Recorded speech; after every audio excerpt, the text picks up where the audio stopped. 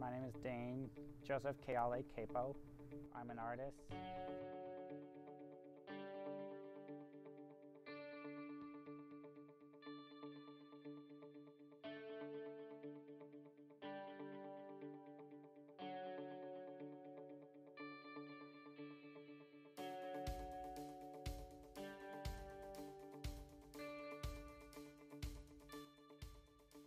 Hello, my name's Capo and I'm Dane's mom.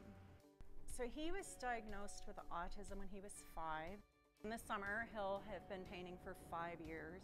It started with one of his homeschool teachers, Amanda, that they were studying art history and decided to use some of the supplies that I had gotten from my mother when she passed away.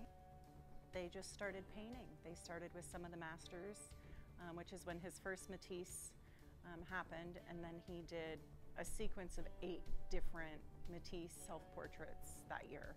He started with the Beatles last year. I think he started his first Beatles painting. We wanted to move him away from just painting the masters. He'd done Picasso and he'd done a Van Gogh, and trying to see if he could paint something maybe that was a little bit more marketable, that we could put on the products. And when somebody approached us about the socks, it's like, well, are they gonna buy socks with Matisse on them? But maybe they would be more apt to buy Einstein or the Beatles images. So he started creating things that we might think would be more marketable and other musicians.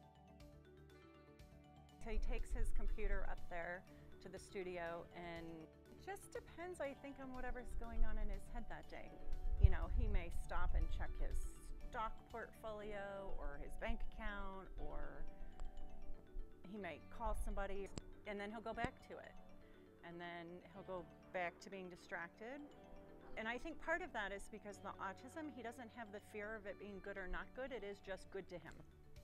I don't think there's a bad painting in his head. So the autism lends to that sort of, I know a lot of artists, you know, have fear about their work, or is it good and what color to use, and is it defined enough? And Dane doesn't seem to have that sort of inhibition.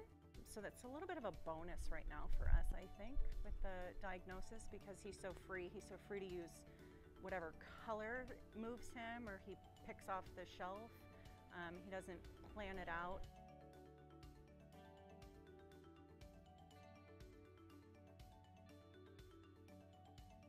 Well, we started the business because he's probably applied for over 100 jobs. He wants employment, and he can't get hired. He won't get hired. 90% of people with disabilities are unemployed. And with the numbers of autism increasing, from when Dane was diagnosed, the numbers were 1 in 150. And so that was, what, 15 years ago. Now they're 1 in 68. So in my head, we have a national crisis. So it's going to drain our government system, our Social Security, Medicaid, whatever it is. And so he has a gift, he has a talent, he has something that he's good at. So if we could make that work for him, and he can contribute to our economy and be self-sustaining and have the life that he dreams of. Dane wants a girlfriend, he wants to get married, he wants to own a home. He wants all the things that you and I want, that I think a lot of times people with disabilities aren't granted. You know, what we're doing isn't fully just about Dane. It's about opening the minds of entrepreneurs, people with businesses, people that are in positions of power to hire people, that their minds would be open to giving somebody with a disability a chance at employment, that they want jobs, they want purpose.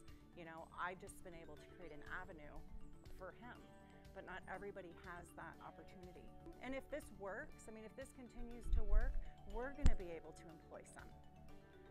And that would be the most amazing thing.